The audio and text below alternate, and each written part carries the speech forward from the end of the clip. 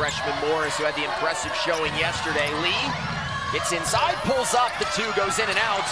But a strong rebound there from Thompson. Second try, Bates! Offensive rebound. MTSU being tested here early. We saw UTEP do the same in the quarterfinals. And now a zone. Wheeler hits the three, and that's how you break a zone. Yeah, they might be out of that next possession.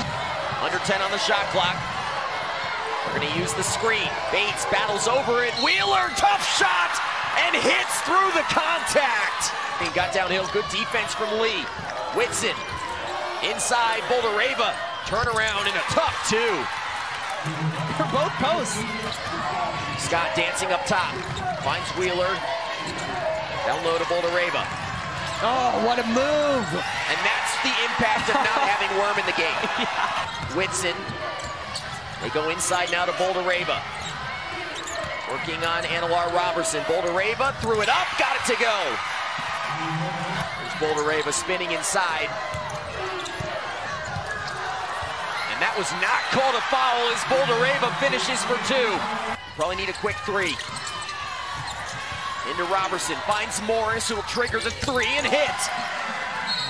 Back to a 4-point game, and now a timeout for MTSU to advance it into the front court. Guillory for three, off the mark, and MTSU is heading back to the Conference USA Finals.